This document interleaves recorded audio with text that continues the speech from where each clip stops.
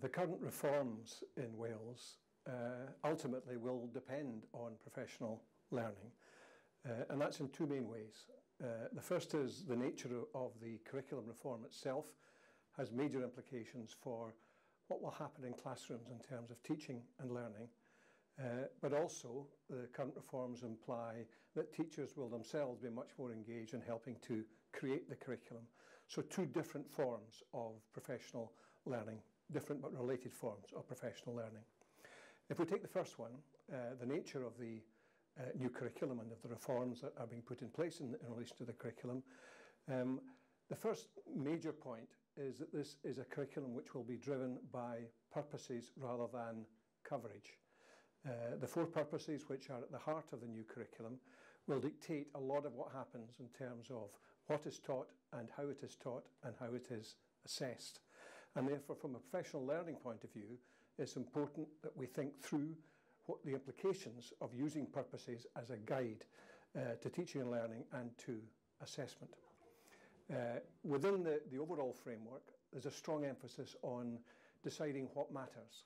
What is it of all the possible things that could be taught that we actually should be teaching in terms of what matters most, particularly in relation to those four purposes.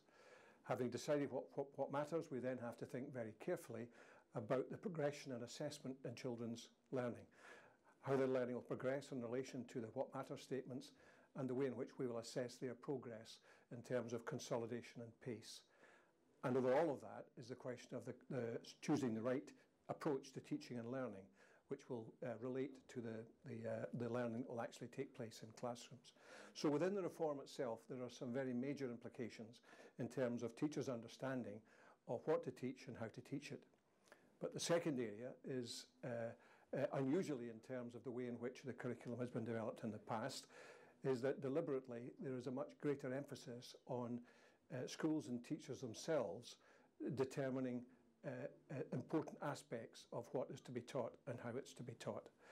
The way in which that will happen will relate very directly back again to the nature of the purposes in the curriculum. So each school and each teacher will operate within a broad framework, but that broad framework will be brought alive more directly in relation to the needs of the young people in the classes.